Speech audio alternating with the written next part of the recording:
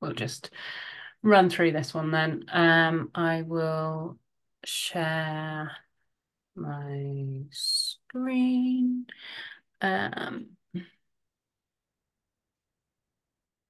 Okay, so this was the control flow chapter where it, as we just said, is quite short compared to some of the others. So it essentially goes through some choices. So we've got kind of if, switch statements, if else, so base if else, and then dplyr version, and then case when. And then there's kind of goes through for loops and briefly mentions while and repeat. So firstly, the choices. So we've got the if statement, and then the if and else. And so these, I think, are pretty straightforward. So it's just if a condition evaluates to true, then the result is the true action. So we can have this without an else, or we can have it with an else. And if we've got the else, then we get something returned if the condition is false. And we can have it looking like this, or we can use brackets if we need a compound expression. So if they're a bit longer than just some really short expression. And then we can also add in else ifs and have any number of those. So some of these were just slides that other people had done, and then I've added some bits which haven't submitted to the repository yet. I think this is part of the first exercise. So I was just saying, why does this work?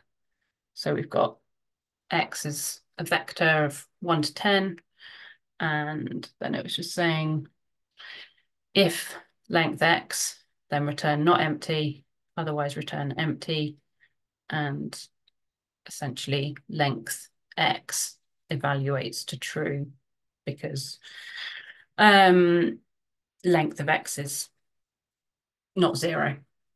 So anything that's not 0 then gets coerced to a true value. Can I sorry, interject there? So Yeah. if you did let's say x was an empty vector and Mm-hmm. length was 0. Oh, I guess because 0 evaluates as false. Never mind. Okay. Yep. Yeah. Right. Got it.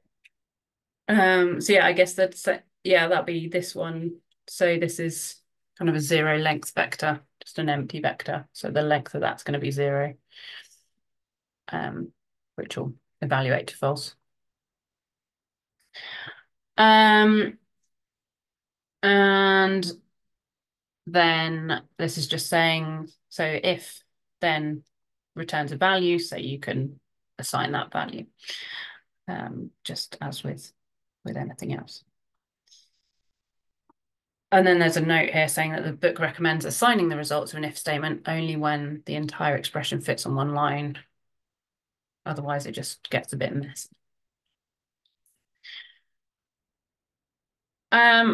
Then this I quite liked because I hadn't really used this before.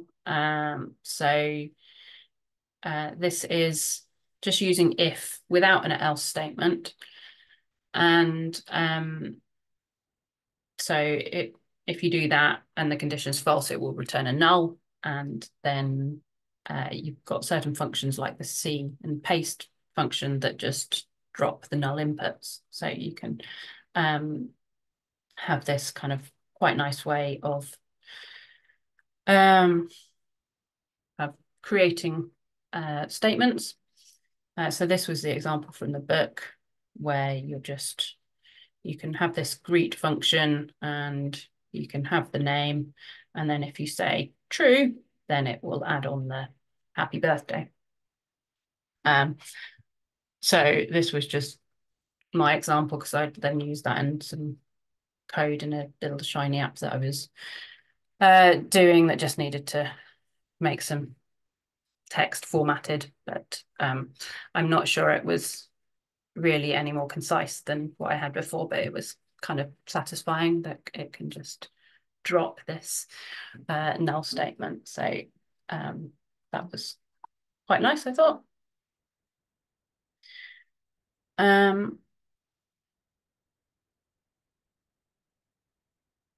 Then we've got kind of the notion of invalid inputs. So for an if statement, then the condition's got to evaluate to a single true or false value. If we pass it just a number, so like where we had the length of the vector before, here we've got 56, then that single number gets coerced to a logical type, and essentially anything that isn't 0 becomes true. So we get the value returned. So it works with decimal places as well. But if we pass it as 0, then that just evaluates to false. But most other, or various other things then don't get or can't get coerced to true or false. So then we get errors. So if we just pass it piece of text, then we get an error saying that it can't be coerced essentially. Unless the piece of text is true, in which case that does get converted to true. Then just other examples of when it fails. So an empty numeric vector is a blank 0, null as well, and NAs as well. Then I left this bit in as well, which is in the book and was in the notes, saying that the exception is when you have a logical vector where the length is greater than 1. So if you had if C true and false, then you would only get a warning unless you'd set this. But I think since our 4.2, then that's changed anyway. So this has been set to default, so you will get an error anyway if you try and do this. So we don't need to worry about setting this unless we've got a really old version of bar that we have to work with.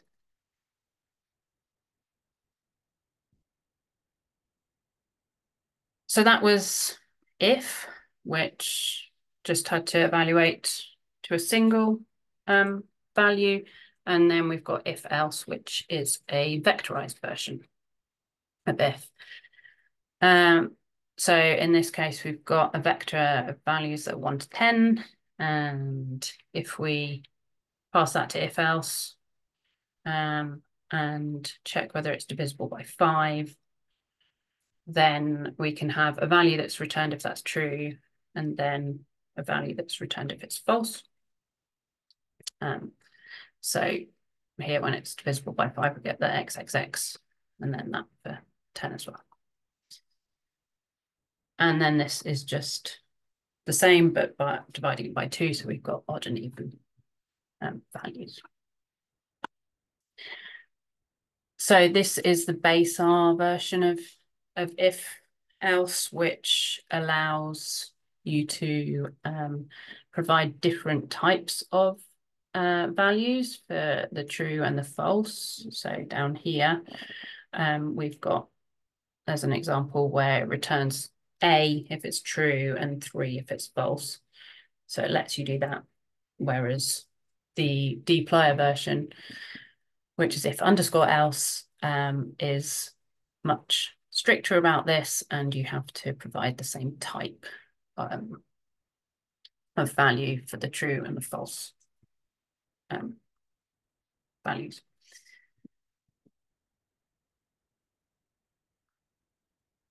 So I'm not sure if there's ever any reason to use the base if else, we just stick with dplyr.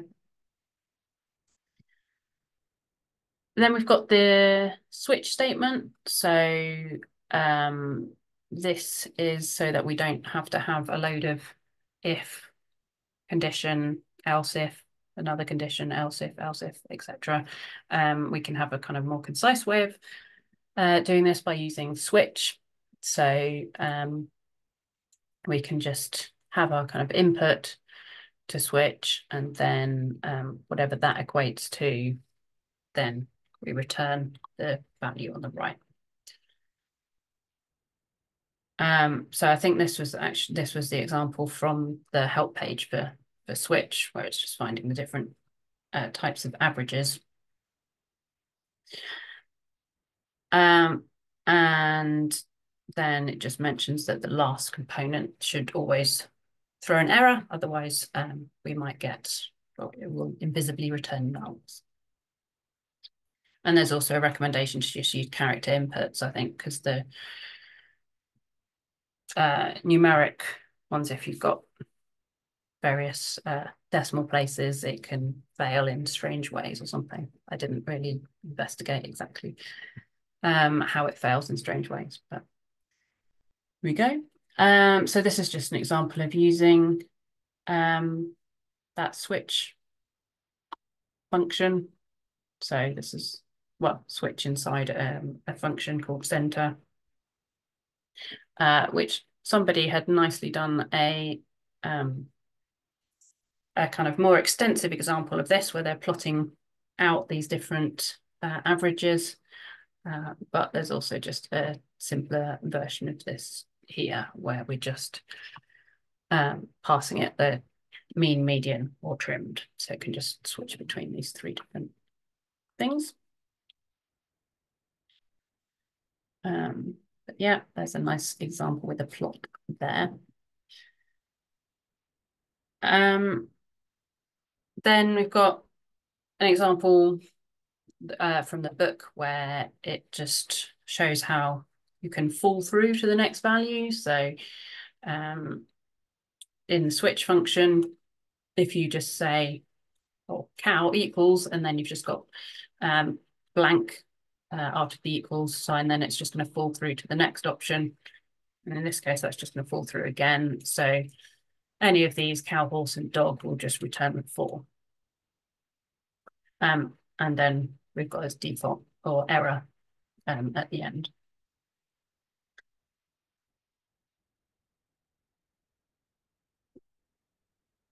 Then we've got case when. So this is from dplyr, and it's kind of a bit like switch, where you can have kind of multiple values, sort of like if else, but with more values or more options. So again, this one's using the mean, median, and trimmed average example. So this starts off with a data frame with mean, median, and trimmed, and then is using that. So passing those values.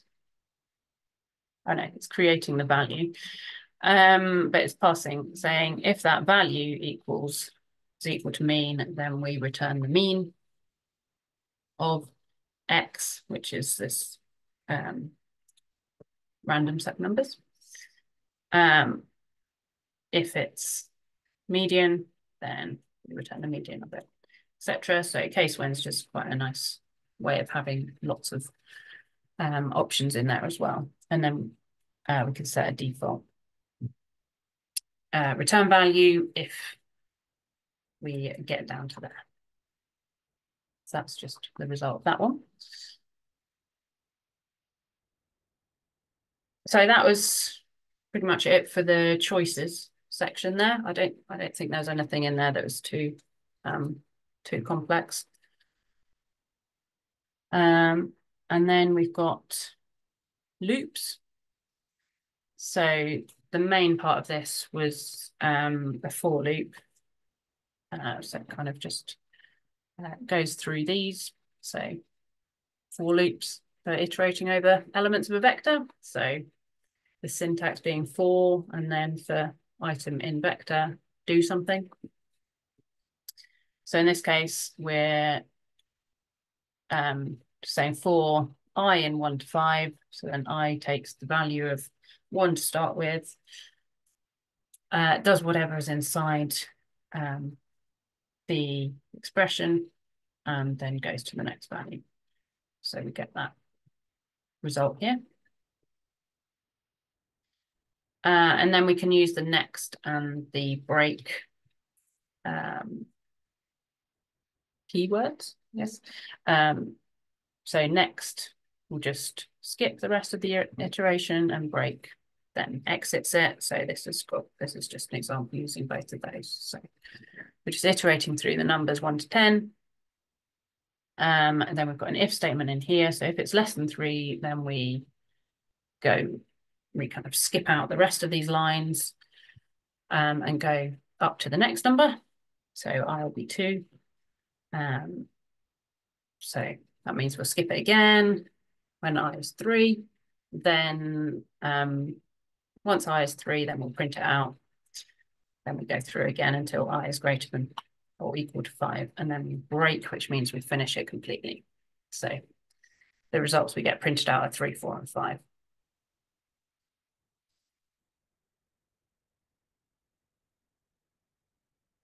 Then this has got one of the exercises in there. So it's saying, what can we say about this vector that is being iterated over here? So we've got an initial vector that just contains 3 values, 1, 2, and 3. And so we're iterating through those 3 values. So to start with, x is going to be 1 because it'll be the first value. And then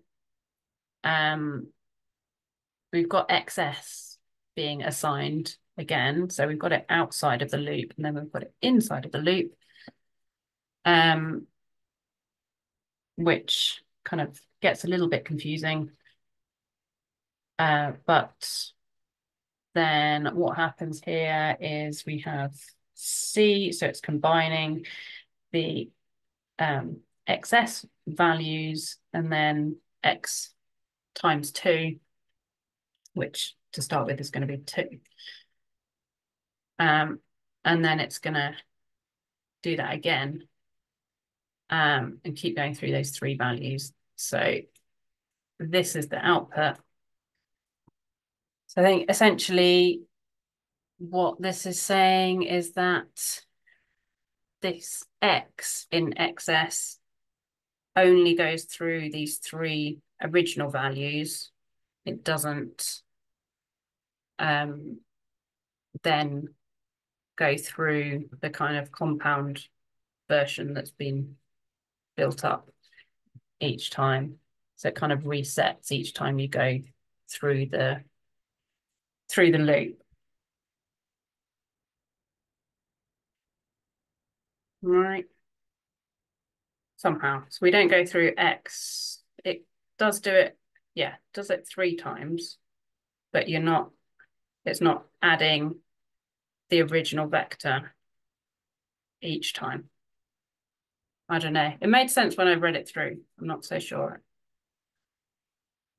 does so much now, but. Sorry, I think I drifted for a bit because I was in my own head. You don't understand why it doesn't add the vector every time? Is that what you're saying? Like the whole vector? It so it does.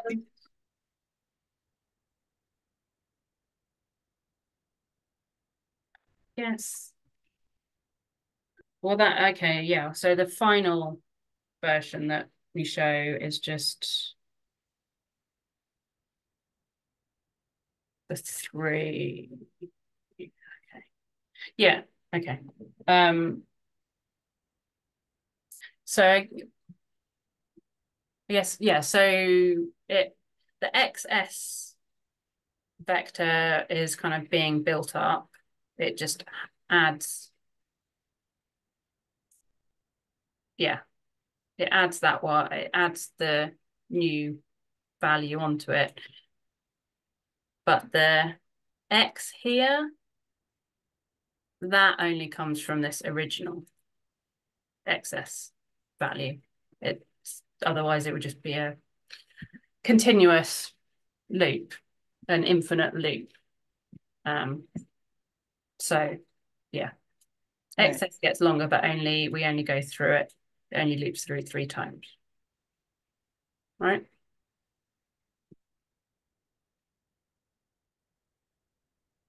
Yeah, it makes sense. Yeah.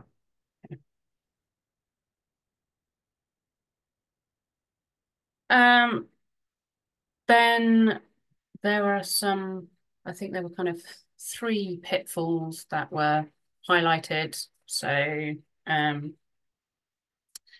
saying that output containers should be pre-allocated a size, otherwise it just gets super slow if people are adding things on when they've got kind of millions of iterations. Also, if you're iterating through and saying 1 to length of something, if something has length 0, then it kind of goes backwards. So you can go 1 to 0, which just can be a bit weird. So you can use seek along instead.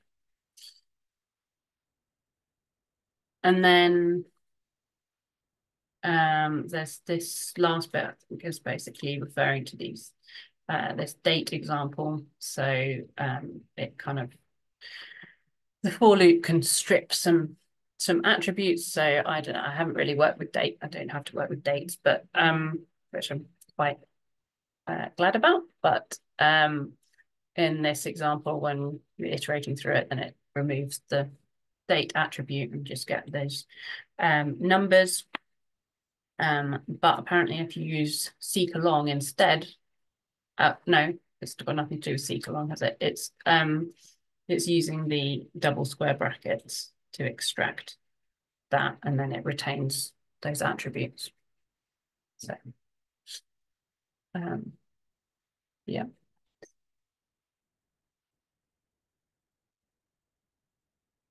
And then this was the last bit. So just a kind of brief mention of while and repeat. So the while loop just keeps going while a condition is true. Then you evaluate the expression, and repeat will just keep going until it encounters a break. And for loops can be rewritten as whiles, and whiles can be rewritten as repeats. But that only goes in one direction. And essentially, you should use for and shouldn't really use the others, but you also shouldn't even need to use for, because there are other options available that are less flexible, and so just more strict. So you don't do anything nasty with for loops, I think. But there's just an example of a super simple for loop where we're just printing out 5 values and then doing the same thing with while. So with while, we've just got a condition. So I starts off as 1, so then it gets printed out, then we increment that. So then once it gets to 5, then that while loop just stops. And then repeat is kind of similar, but we don't even have a condition. We just do something, but then we need a break statement in there so that we don't have an infinite loop. And I think that was it for this one. So I don't know if there's anything else anyone found in there that wanted to go through at all? I think it was. I have difficulties with this for loops. Okay, so sometimes they work, sometimes they not. So I still don't get it where I do wrong when they do not work. So for example, if I do this for 1 to 5, okay, and then imagine that I want to create a vector which does the sum, okay, of 1 plus the value of I, okay, and so like I have 4 like here just in the example in the notes, no, okay, you have this 4 that goes from I that has an element, so a counter index I that goes from 1 to 5. Okay, now I like, for example, to build up a new vector named x, which will be equal to I plus 1. Okay, and then I like to have to type x and have the result of the vector and see the vector how is it composed. 2 types. Okay, so like instead of print 1 to I, okay, I'll have instead of print 1 to I. Okay. So yeah, that would be numeric. Yeah.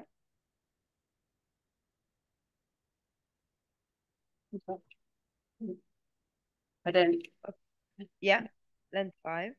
Okay.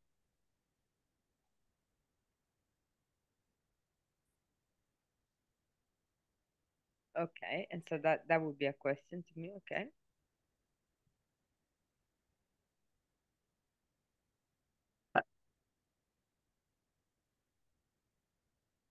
Okay, so then you type x and you have, okay. Is that what? Yeah, this is what I wanted, but is this because you assign it to be a numeric vector? So you define the vector beforehand? Yeah, I don't know that you need to though, do you? I know it says to do it so that it's I not don't know. slow, but sometimes they do not work for me. Oh yeah. Yeah. So if it's not, if X hasn't been defined at all, then it's not happy. But I think okay. So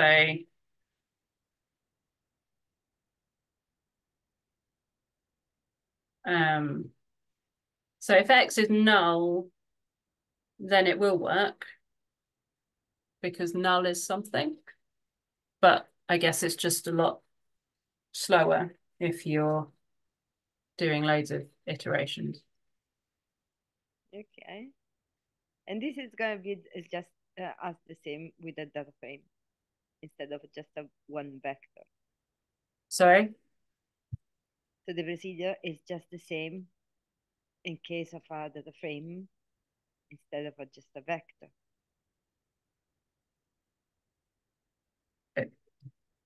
Sorry, I didn't. Yeah. Okay. Now we have. But if in case we build, we provide a data frame and we like to add a vector to this data frame, like Okay. imagine, yeah. So that's exactly the same. But I need to define a data frame. So if we were making it as a, I mean, I guess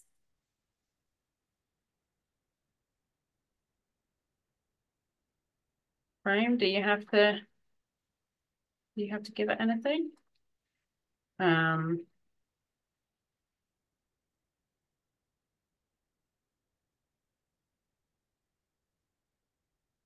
think that would work.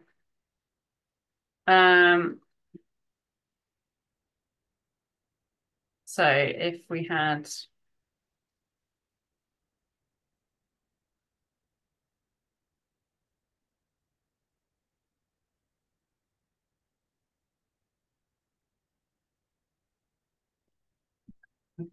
data frame, so just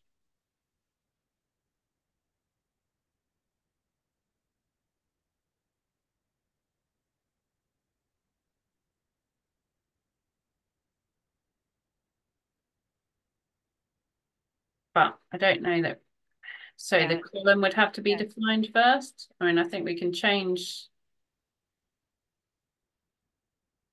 X. We could change X because that already exists. Okay. Okay. But if a column doesn't exist, I don't think we could do that, can we? Oh yeah, we can. Yeah. Okay. Okay. So as long as the data frame needs to be present with the right number of rows, yes.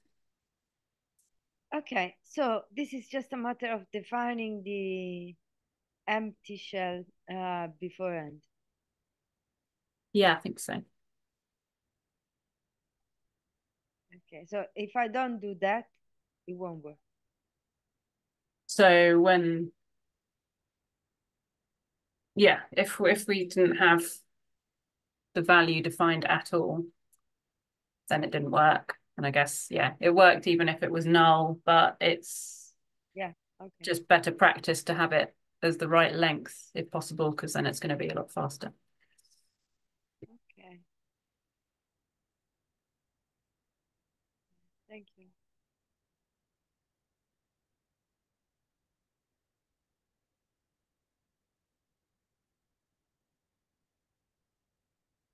Okay. Yes, yeah. So I got into a loop, okay, because if you don't define it, or maybe I think I messed it up, like I define it once, then don't define it, and then the defined vector was still in my environment, so I reran the loop. So I think it worked because it was still in the environment. Mm-hmm. And so okay, so now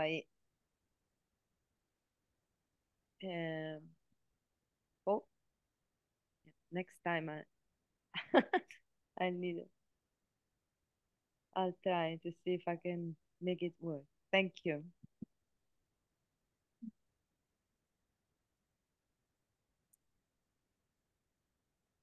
Cool. So anything else anyone wanted to talk about loops and choices, or? Yeah, I have more questions. Like, Okay. so can you explain the difference between um okay, we also have while Mm-hmm. And switch, I think. Not switch. Yeah. So we have while, and so when I use what is the difference? Why I should use while? I'm not sure you should ever use while, unless there's something that, any particular reason. So the difference being that it's just keeps going for a condition while a condition is true. So for loop has a finite number of iterations. So in this case, it would just run 5 times, whatever you are doing within the loop. While will keep going while a condition is true. So it's a lot easier to kind of create infinite loops. So if we just had on this I is 1, and then while I is less than 5, print out I, then I just get this infinite loop going. So which in this case, if we increment I, then we'll only get it 5 times, and then it will stop once that condition is no longer true.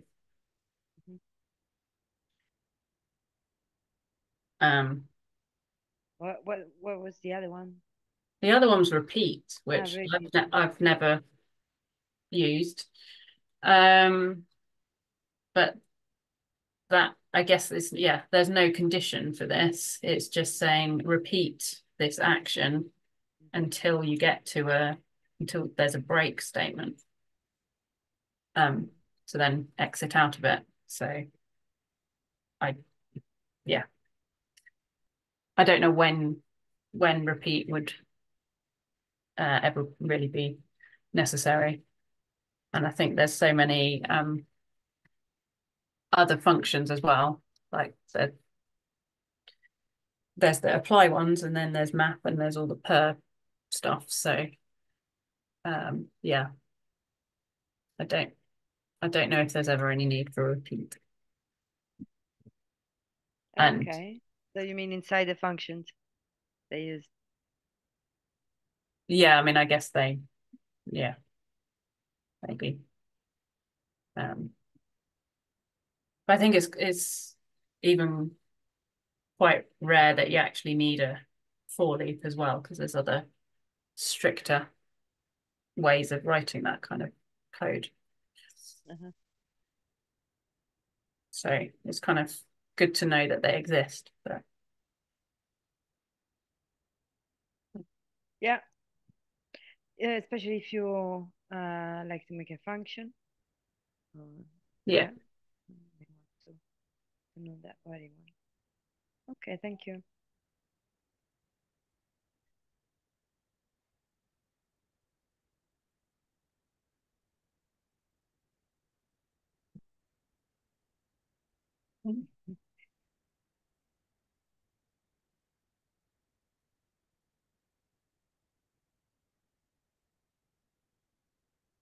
Any other questions?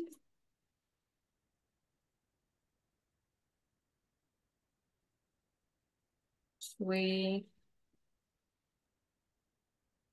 call it a day? Yeah, I think we're good. I was kind of playing around over here because I was trying to make sure I understood the difference between like iterating directly or using the sequence along, and I think I got it. Basically, I don't know if you guys if you're clear on that. But I struggled a little bit with that. But basically it's just like when you sequence along directly, like if you have a character vector, let's say, and you say for name in list of names, right? Like if you print the name, you get the actual what's in what am I trying? You get the name, the text. Whereas if you sequence along, what you're getting is an index. You're not getting the actual name. Does that make sense? So you have to then index the. Okay. You know what I'm saying? I can put like my little what I did here to play around with it. If you do, understand. Yeah. So here's what I did because I was trying to figure this out. I was like, because there is a difference. It's not exactly the same, you know? Yeah. Okay. If you run those, you'll see like the first for loop prints the names. The second one, though, like if you just print I, you're just printing the index 1 through 5, or 1 through 3 in this case. Sorry, 1 through 3. And then the third one, though, prints the name. The first one and third one print the same. Does that make sense?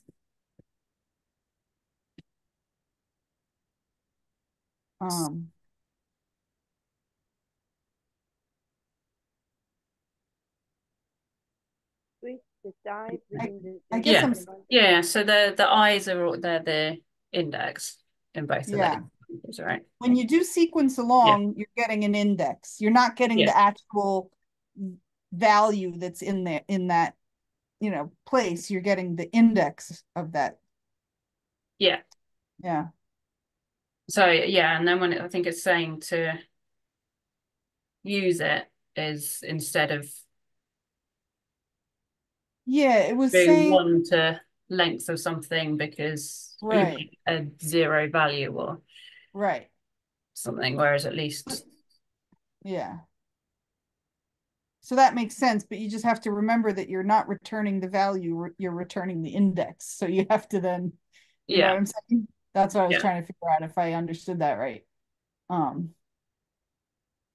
gonna be honest, I'm still a little unsure of like I'm looking at the examples in the book for switch, I think is a little easier to understand than the notes. Yeah. More basic examples but I don't see case when in the book, which is interesting, but I use case when all the time.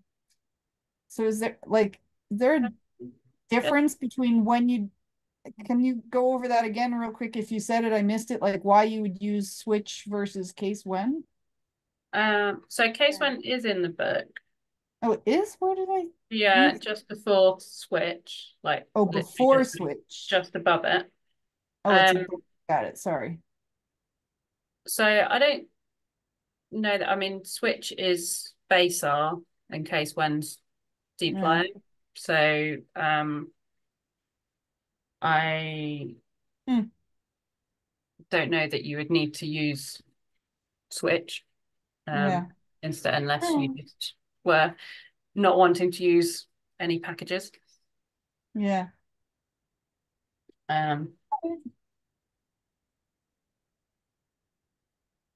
But type, they're pretty similar. In switch type, what type? I define a function center. So with X and type, then I switch type. So type, what is type in this case? That's why I didn't like the notes, because honestly, the one in the book, it just has function of X. That's it. Yeah. Yeah, no, I thought I'd go. I didn't want to delete the stuff that there was already in the note, but it was already more complicated. So I put in the slightly simpler version, without removing it. But yeah. So the book one is then. Yeah, I can paste it in if you want. Yeah, I've got it. So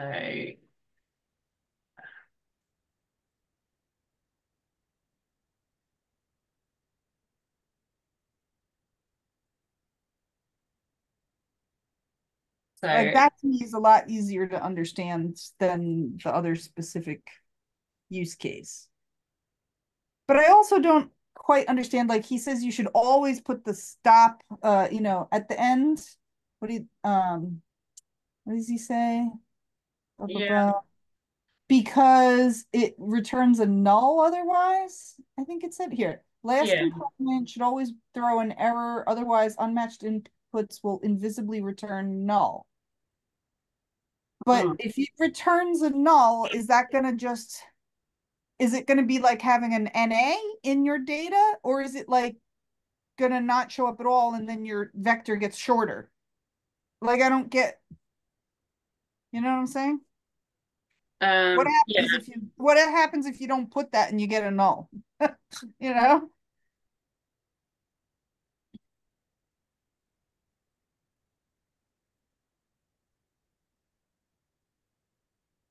Well, so oops. So X option A is option 1. Right. B would be 2. And then right. So D is just then Right, but let's empty. But yeah, so if you have, say you assigned that to, yeah, put like, I don't know, A and D both in there, but assign it to something so you can see the vector that you get out of it. You know what I'm saying?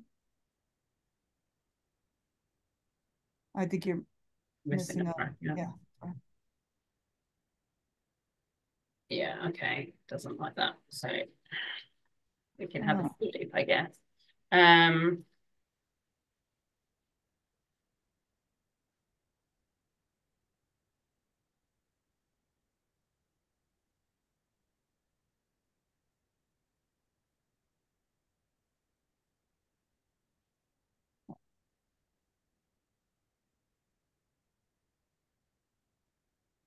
okay. I guess it depends how you're using So it. you, yeah, so you would get a null in that spot. So your vector, your output vector will still be the same length. So, I mean, I would think sometimes you might want to have a null if it's, you know, Um,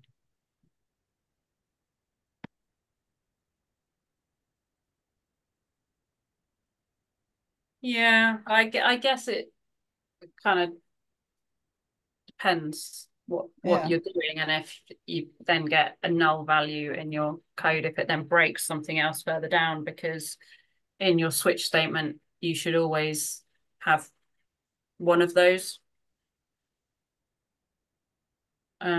options, I wait, guess. So, wait, say that again. What? well, if in your code you would expect to always have one of these three, Right, to right, match one of those three, right. then you want it to throw an error if you don't, because maybe there's something that you need to Yeah, address in the input. yeah. But I It guess just seems, if you're happy to get a null, then right. It just seems like it depends on the use case. Like yeah, sometimes you might just wanted to put a null there, you know? yeah. So, yeah. Um,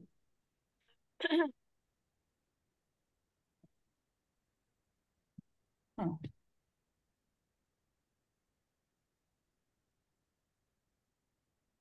But actually, what I figured out in looking at this example too, though, is that I didn't realize that switch is like if, that you can only put a single value in there. It's not vectorized. So all that's right, so good. is in the That's X good to know. is the single. Yeah, when you tried to put in a vector, it said no, like, Yeah, so it's only for whereas single values. Yeah. case one, I don't. Yeah, yeah. Whereas, yeah, case one is vectorized. Yeah, I do not know how to resize this. It doesn't want to move. Um, Oh, that's really weird. weird. Okay. Um, okay, yeah, there we go. So that's what I then ended up doing, Yeah. the Yeah, yeah. switch. Yeah. Okay. Okay. That's what I missed. Okay, cool. All right. Sorry to take up more time. Thank you. I think that's it for me. Thank you so much.